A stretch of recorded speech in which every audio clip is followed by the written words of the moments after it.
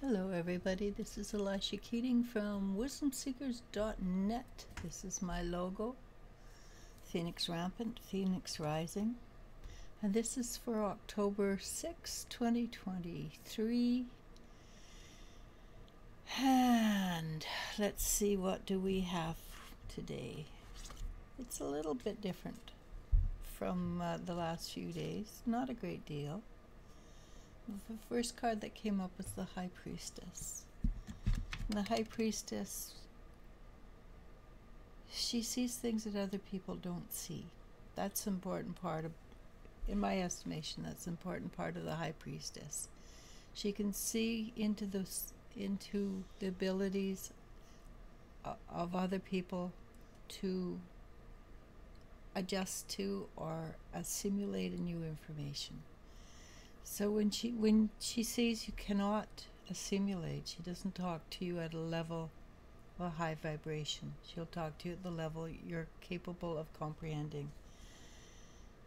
Which doesn't mean she's not helping you, because you actually, wisdom, our spirituality is contagious. So even when she doesn't talk to you about things that are highly spiritual, but you spend time with her, you're catching a level of contagion of spirituality. So she may not talk to you, she may not try to talk to you at a level that you wish she would, but by being around that person, you are still learning something new. You're starting to vibrate at a different level. And the 6 is the energy of the flash card of the goddess, or the star. So it is a very feminine energy today. And thing that's really cool about goddesses, most goddesses, is that they are fertility gods, and that means they like the people to be in union.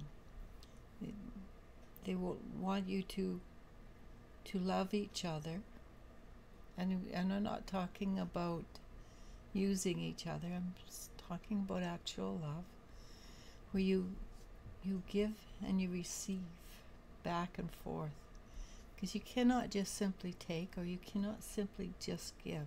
That's not love.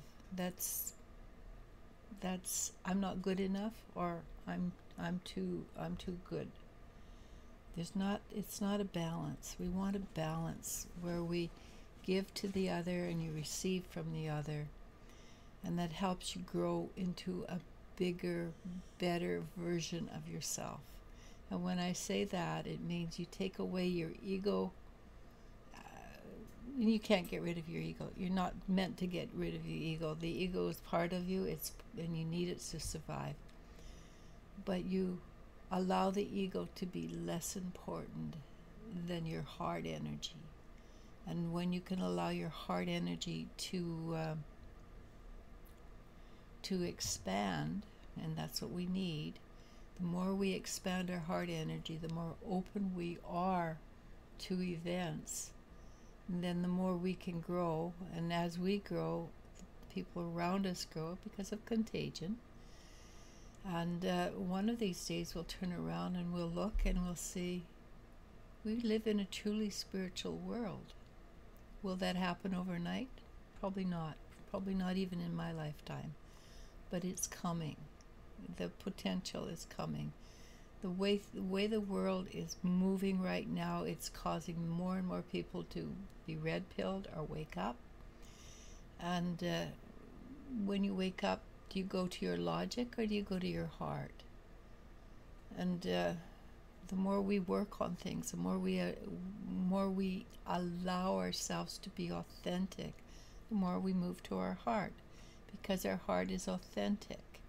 Logic will get us into trouble unless it's dictated from the heart.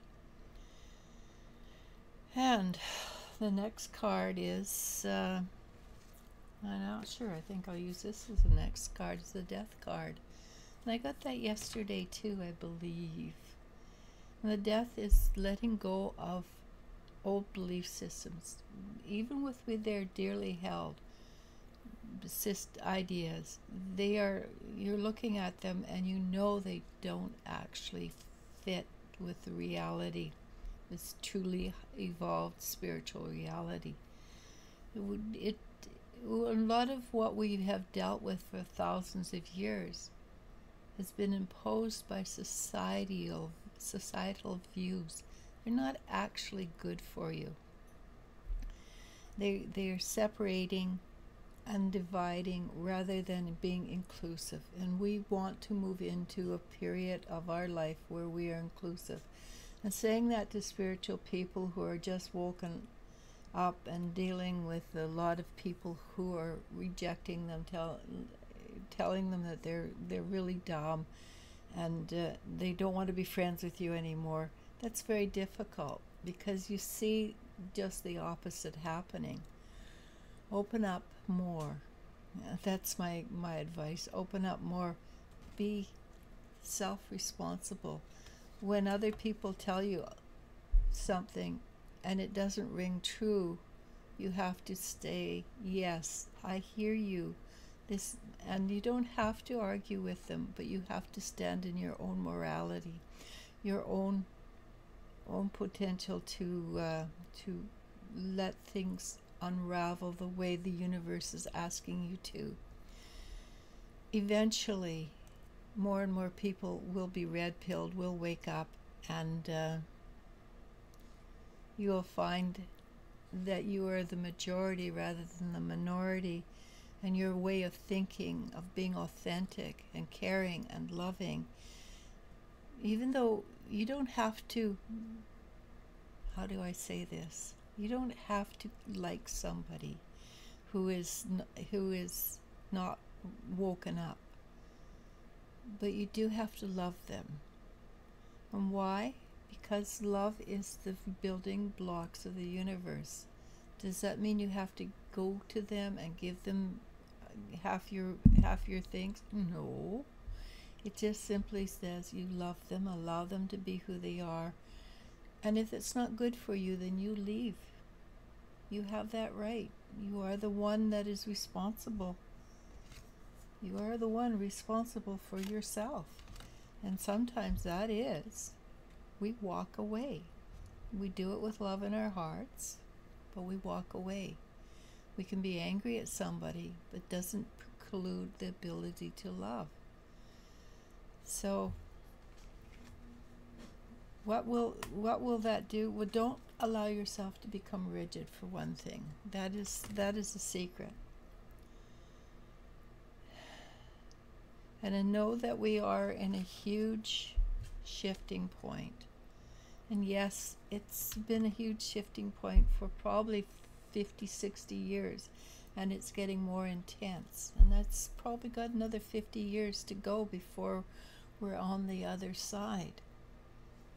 But we are still in a huge shifting point. And we're thinking macro instead of micro levels, right? So a macro level is a couple of 100 years transition point. We're human. We want to do it now in a brief flash of energy. If we do it in a brief flash of energy, which it has been done in the past, our world comes to an end. So we're doing it in slow doses, little bit by little bit. And at the same time, that little bit is far more than we want to do. We're very confusing people as humans. But allow yourself to be open and move with this against the societal norms. You swim against the river rather than with it when it comes to society, but with the river when it comes to believing in the universal energy. And we're coming to the end of my times, so I have to go now. But pay attention to yourself, and love others even if you don't like them. Namaste, namasko, and I love you and you I do love.